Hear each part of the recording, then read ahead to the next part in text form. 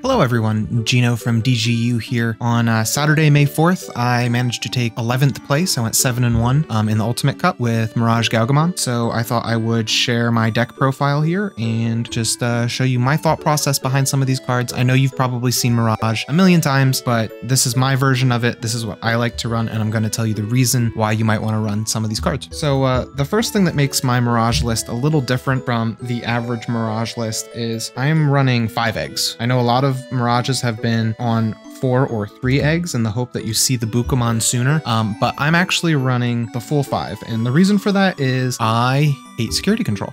I don't want to run out of eggs when I'm playing security control. I want to be able to promote up and get another swing, and funny enough, my final match of the night was against security control, and I did win, and I had to go through all 5 of my eggs both rounds. So I'm glad I had them. Also, Wanyamon's just a little consistency piece. This way you never have to worry about pushing out early and getting swings and drawing cards off the Wanya. And it allows you to be a little more aggressive with your Betamon as well. Because once your Betamon goes into your level 4, you can swing, get your draw, and you have your guaranteed jamming. I'm running 4 copies of EX4 Gaomon. This is the boy. On play, both players draw the top card of their decks, and the inheritable is when an effect adds a card to your opponent's hand, you gain a memory during your turn. Obviously, this helps you extend your Mirage play. If you have the EX4 Gaomon and the EX4 Gaogamon, then you're going into Mirage for 2 plus whatever you're gaining back from Mirage, which usually means it's free or you're plussing. But also what's very important about this Gaomon is being able to play him when you're in your burst mode turn, when you have a bunch of extra memory that you've gained back from your opponent's hand size, and you need to add more cards to their hands to get additional swings. You do your burst mode play, you unsuspend, and then you drop Gaomon, force them to have another card in their hand. Now they're back to 9, you get an additional unsuspend. And Gaomon's very valuable, not just for his inheritable, but also for his on play. Next, we're running 4 copies, of course, of our jamming boy Betamon, BT15 Betamon. He is literally just there for the jamming inherit. You evo this guy in the back, you put your level 4 on top, now you can come out early and get some free jamming damage, or you just wait until you're ready to pop off. Enough said. Betamon's pretty simple choice. This deviates a little from Mirage lists lately. I think a lot of people are dropping these down to 2, 1, or even no copies, but I run 3 copies of the original BT11 Searcher Gaomon. People were dropping this because they were afraid of Leviamon, I think, because for whatever reason, the cards that you don't add to your hand end up in your trash. So then Leviamon is set up to do its shenanigans. But I didn't run in any Leviamon, and even if I did, I think I would still run this card. I think getting the search is really good. The when attacking inheritable to bounce a level 3 if you have a tamer doesn't come up that often, but it does come up. It has come up in some of my matches, specifically against Red Hybrid. They were attempting to go wide, and I was able to use this Gaomon's inherit to keep bouncing their level 3s back to hand so they don't go in trash, which is really important. You don't want Red Hybrid to have too many hybrids in their trash. So yeah, search 3, grab a Gaogamon in name so it won't grab any of your rookies. So that's why we run the Betamon, doesn't matter anyway. And then 1 blue tamer and trash the rest. Good search. I wish it was as good as the Marcus's Agumon from this same set, where you get 4, where you get your in-archetype card and your tamer, but you know, beggars can't be choosers.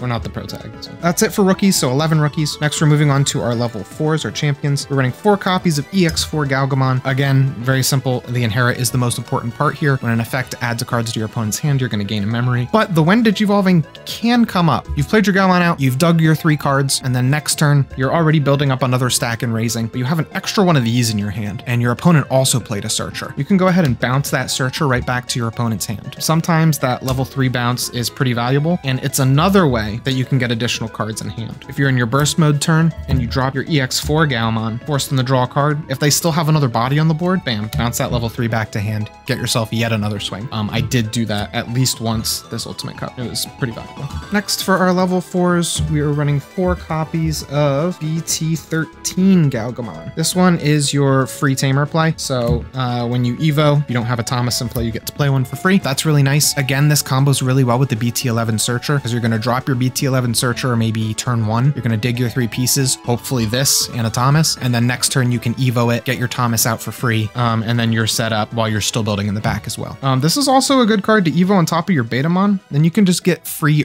early easy jamming swings and threaten the Pseudo Ace play.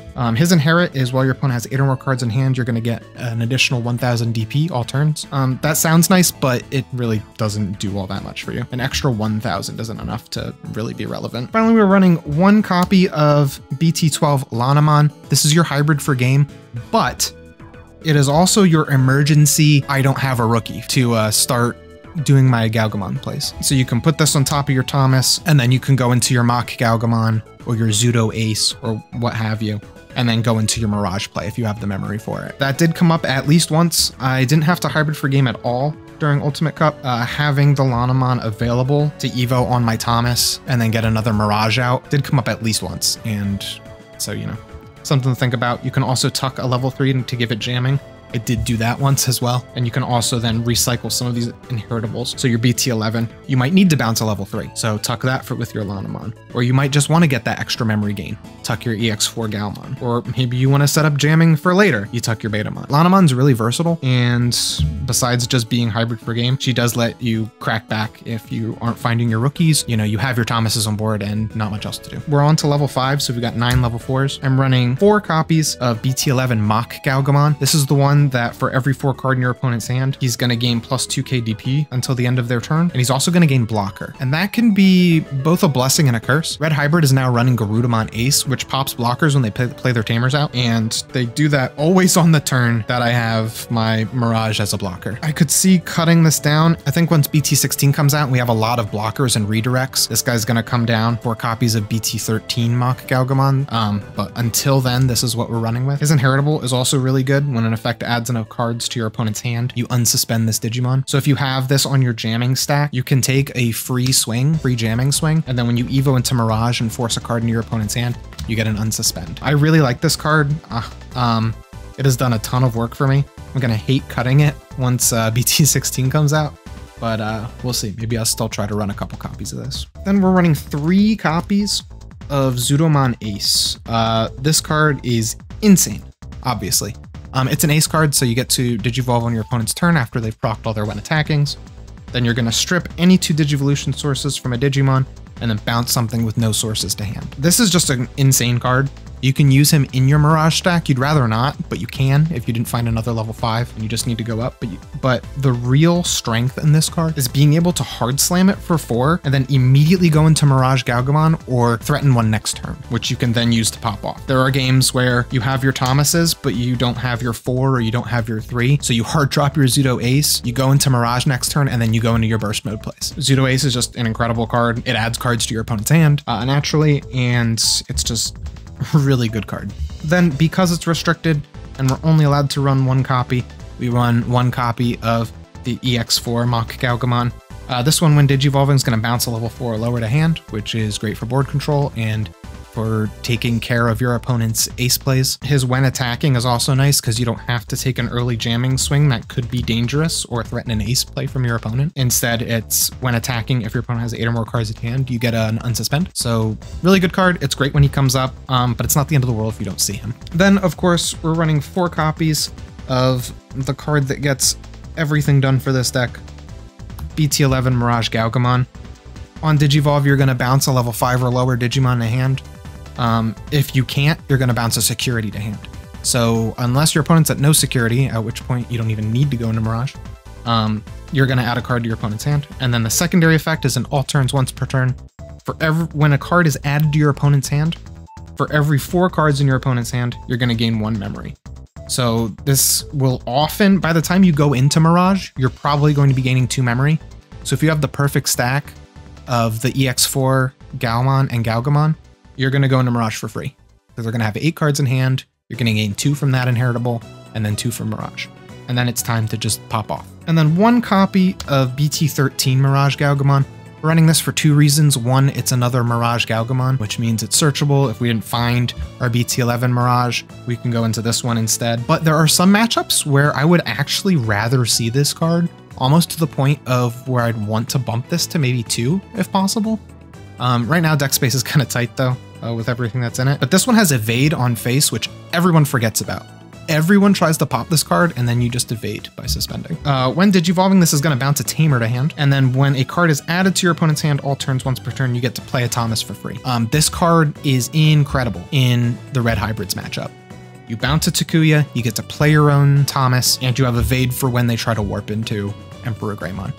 And that evade has definitely won me games against Red Hybrid, and being able to bounce the Takuyas as well. This is an awesome card. Really undervalued.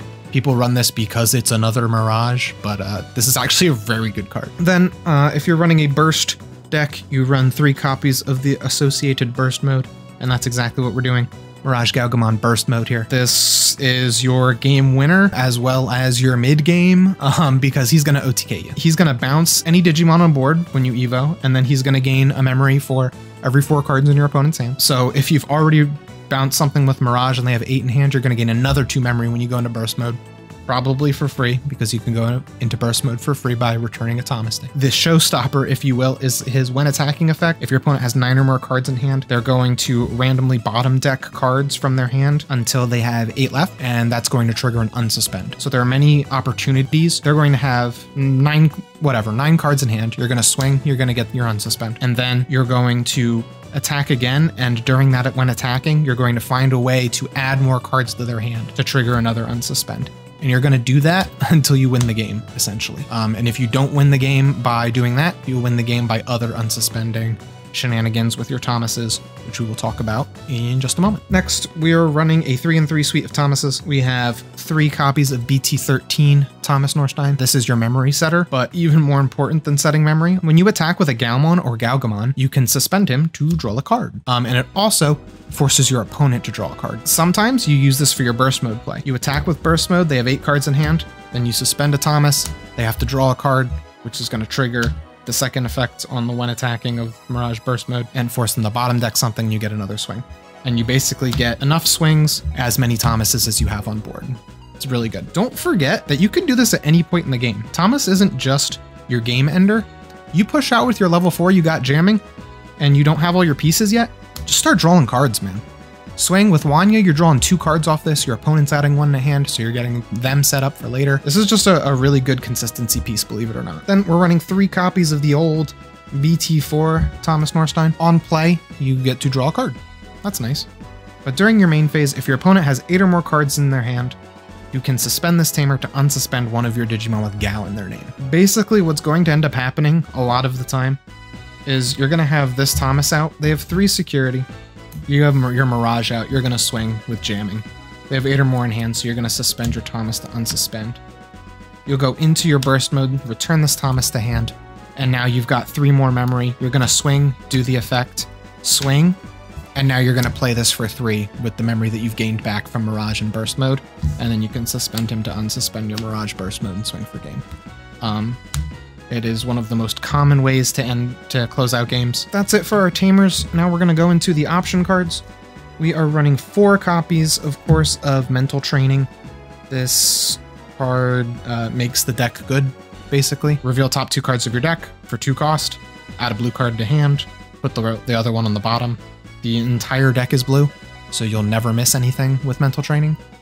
And it grabs your Thomases, it grabs any piece you need, it sets up your plays for later. This just accelerates the deck so much. Being able to go into Mirage for 2 and then gaining 2 back anyway is really good.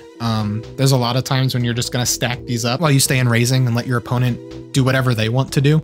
And then when it's time for Mirage to come out, you push out, you crack all your trainings, and you go crazy. Then we're running 2 copies of Blue Memory Boost. When you've already found your Thomases, but you need your MirageGaogamon or some other piece, you play this bad boy out for 3, you dig top 4, and you add a blue Digimon to hand, bot deck the rest. Enough said, basically. I could even see myself going up to 3 copies of this. You're never sad to see this card, but sometimes you do wish it were a training instead. Then just 2 more options. 1 copy of Full Moon Meteor Impact.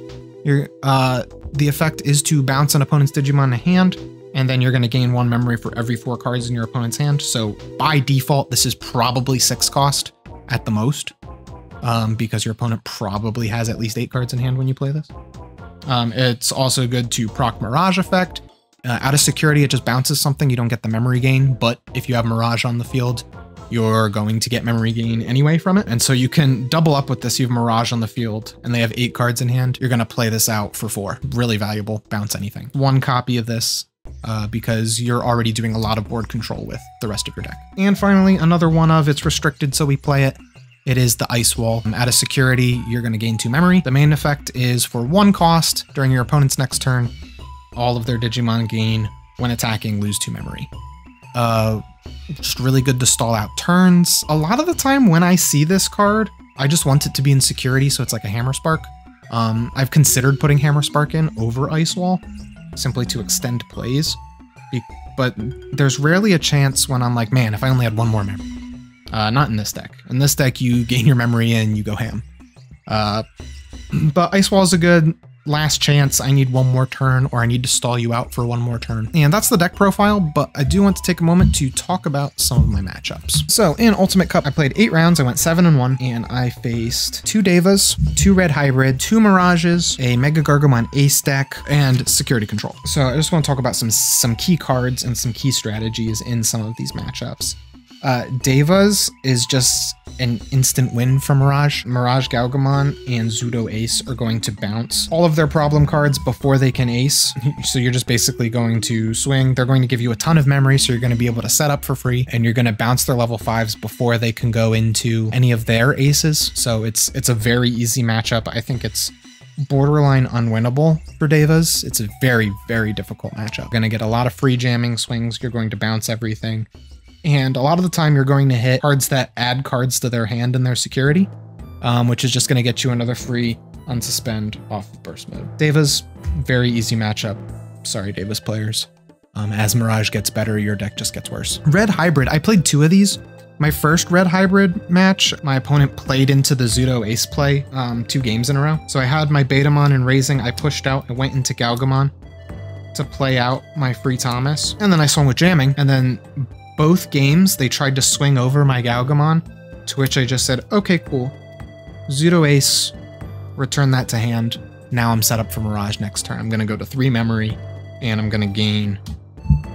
I'll gain enough to keep turn and be able to pop off, and that's exactly what I did both games. My second Red Hybrid matchup, it was super close, but MirageGaogamon from BT13 actually came in clutch. He forgot it had evade. So he warped into Emperor Greymon, and I evaded the pop. And he was pretty upset. You know, it's a misplay. You don't think about it. He probably had other ways to out this, but that's what he decided on, and it ended up passing him turn. Because I had Zudo Ace underneath, he thought he would pop it, gain the memory back, and then be able to pop off with Emperor Grey.